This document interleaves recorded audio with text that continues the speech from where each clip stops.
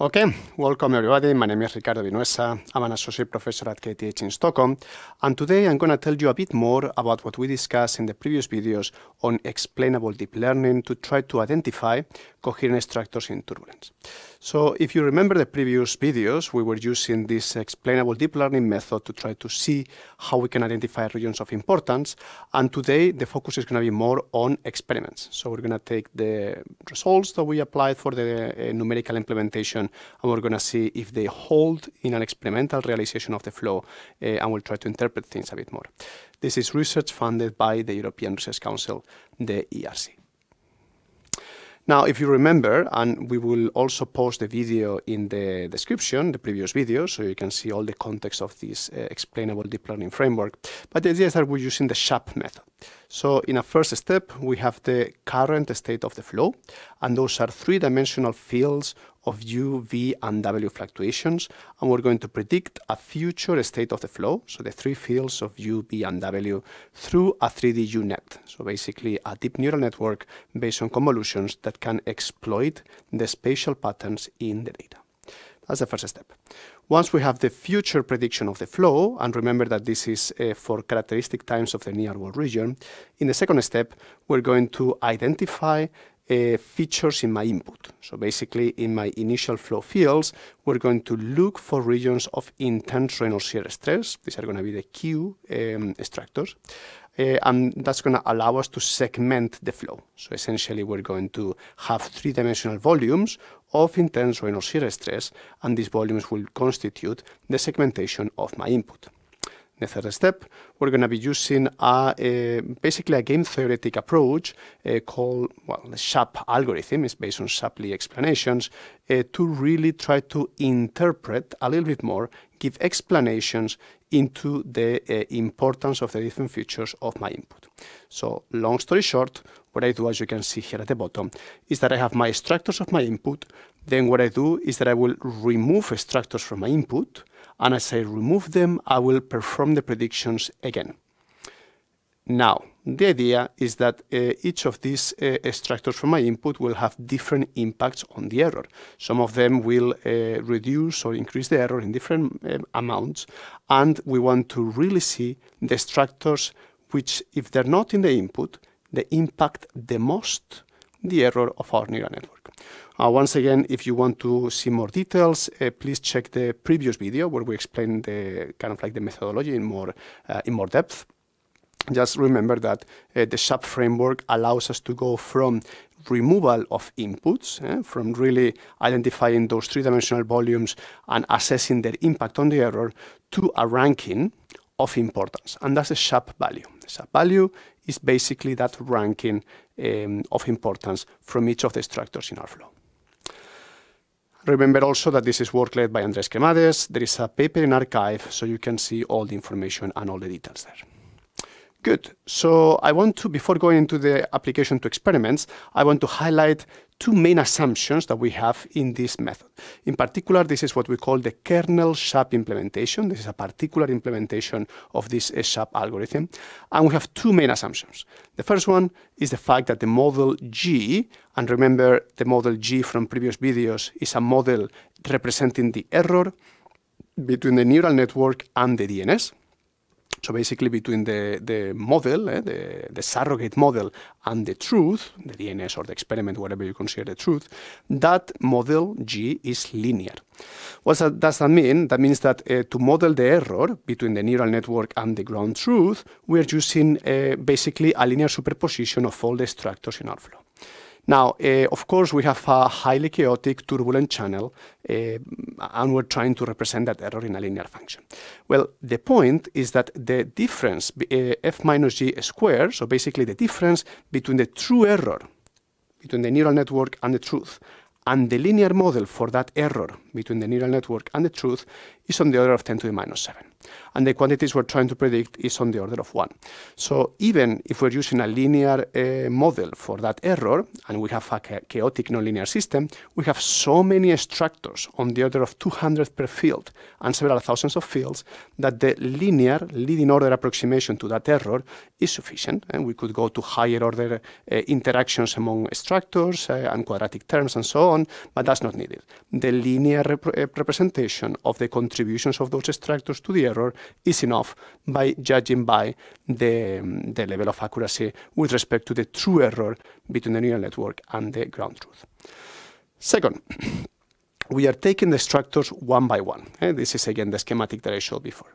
And of course, we have once again a chaotic, nonlinear, complex turbulent channel. Is that representative of the physics, of the complex interactions present there? Well, in reality, when we take away these extractors, we do it in the form of coalitions. And a coalition is a group of extractors, from 5 to 10 typically. So we take one extractor, and then it's within a coalition. We remove it and apply the predictions and see its contribution to the error. The same extractor is now found in another coalition with another set of extractors, and we repeat the same game. We do that for different numbers of coalitions in such a way that we can assess the role of that initial extractor in many different environments, in many different contexts. So with larger scales, with smaller scales, with different interscale interactions. So in such a way, we can, in an effective manner, represent the multi-scale and inter-extractor transfers present in the turbulent channel.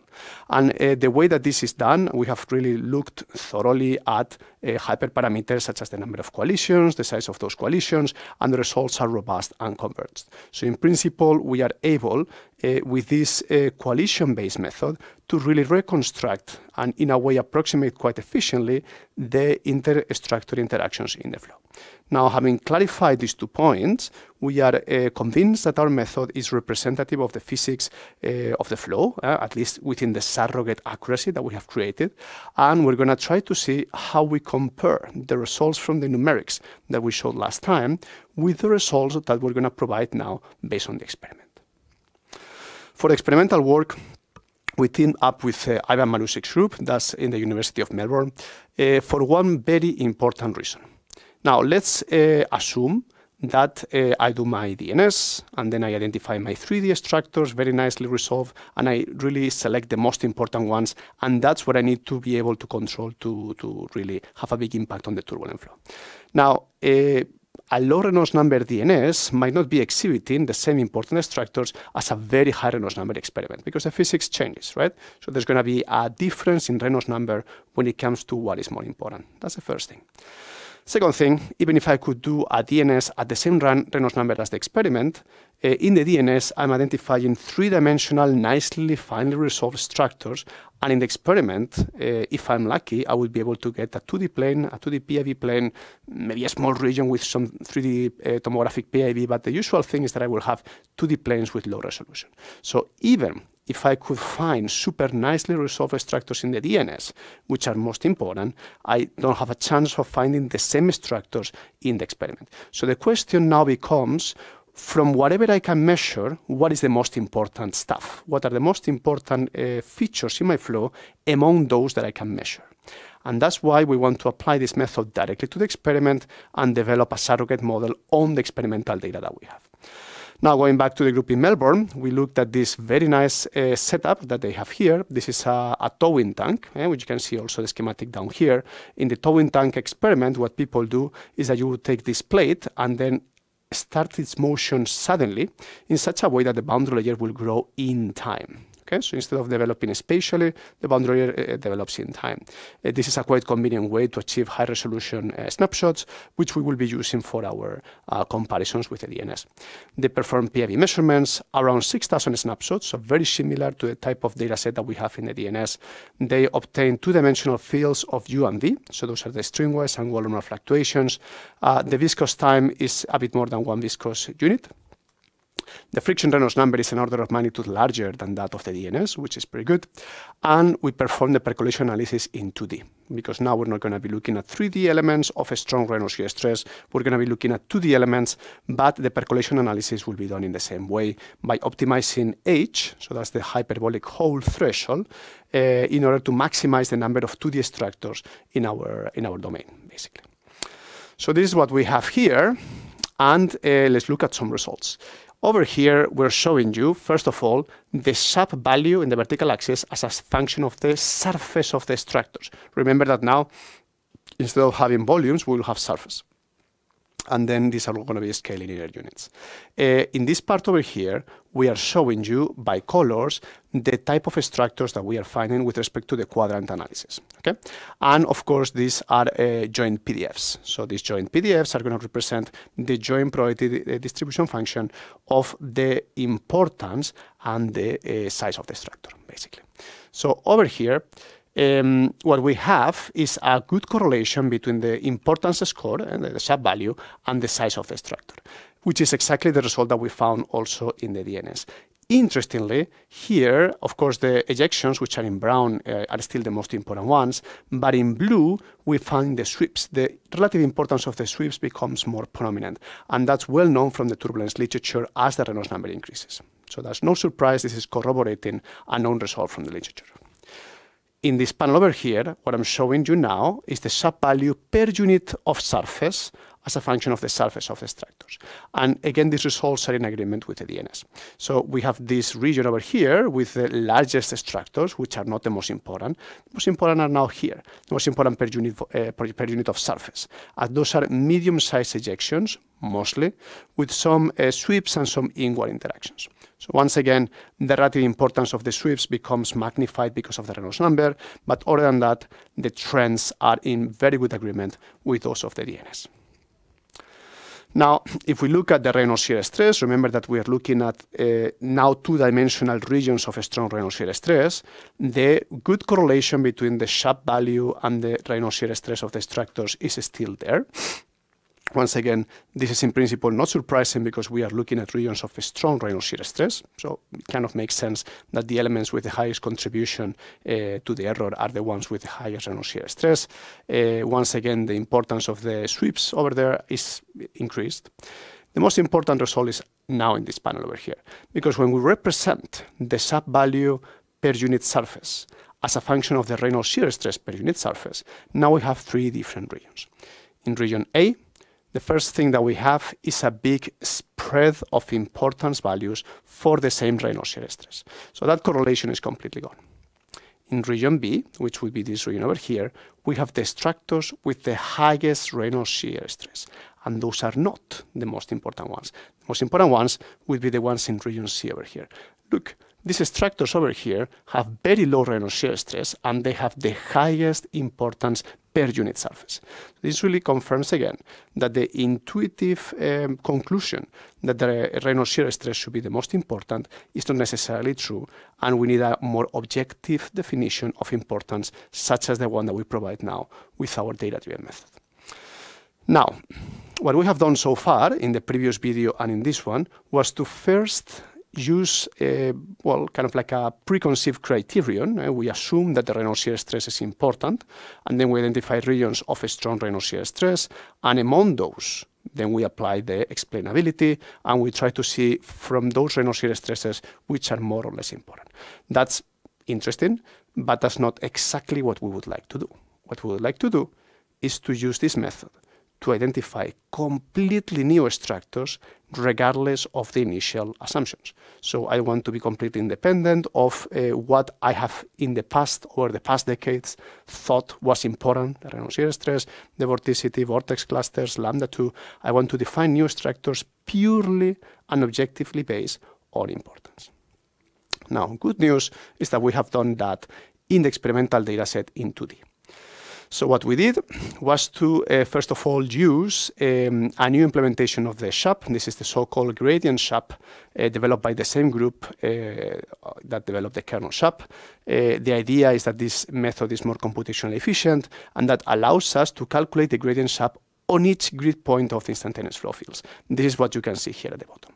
So instead of taking the assumption of a strong Reynolds shear stress and take those elements and apply the SHAP there, I apply the SHAP value for each of the grid points of our domain independently.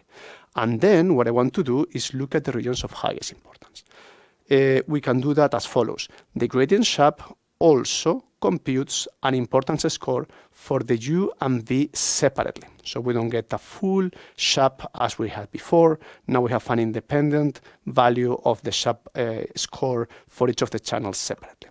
This allows us to compute, first of all over here, some sort of norm of the SHAP by taking into account the SHAP of the U and V components. And over here, I'm looking at the local RMS of the SHAP in each of the regions of the domain. This will depend, because this is a boundary layer, on X and Y. So I'll take the norm of the local SHAP value, the norm of the RMS of the SHAP value, and I have again this H, which is this hyperbolic Hall threshold, which through percolation analysis I can also maximize. And then I will be able to obtain the maximum number of extractors for this particular threshold that I'm defining, again, purely based on importance. In this figure below that you can see, in white I'm showing you the Q events, so the instantaneous extractors that come from the Reynolds shear stress assumption, and in this kind of pink color, what I'm showing you is the extractors based on the SHAP, based on the importance, completely objectively defined through importance. The key is that I have a 70% overlap between the Q events and the SHAP extractors. What does that mean? Well, this is in principle a good result, a satisfying result, because the fact that the Q events are quite important, that 70% shows that, is reassuring. The Reynolds shear stress are regions of strong fluctuations, so obviously they need to be important for the predictions, but they do not tell the whole story. The whole story is told through this objective way of importance, which is the SHAP. And that discrepancy of 30% is precisely what will come in with more in-depth physical analysis to completely understand the role of these more important extractors. And the goal is to use them for flow control. So once we know what are the most important extractors in the flow, and we can define them objectively, we can, through deep reinforcement learning, and we have many videos about that in the channel as well, devise completely new flow control strategies which are targeting the inhibition of the presence of these SHAP-based extractors in the flow. And then when those are inhibited, we're really having a big impact on the turbulence mechanisms, hopefully leading to physics-driven, very efficient flow control strategies. I want to also highlight that we always have, as in all the videos, our repository, so feel free to go there to check all the databases that we have in our group, and feel free to reach out if there are any questions. And that's all I had for today. I want to thank everybody who made this possible, including InfraVis, the KTH Visualization Studio, once again the ERC for funding the research, and feel free to reach out also. There are more videos in the channel. Through social media you can also talk and discuss if you have questions or ideas, and I will see you next time in the next video. Bye.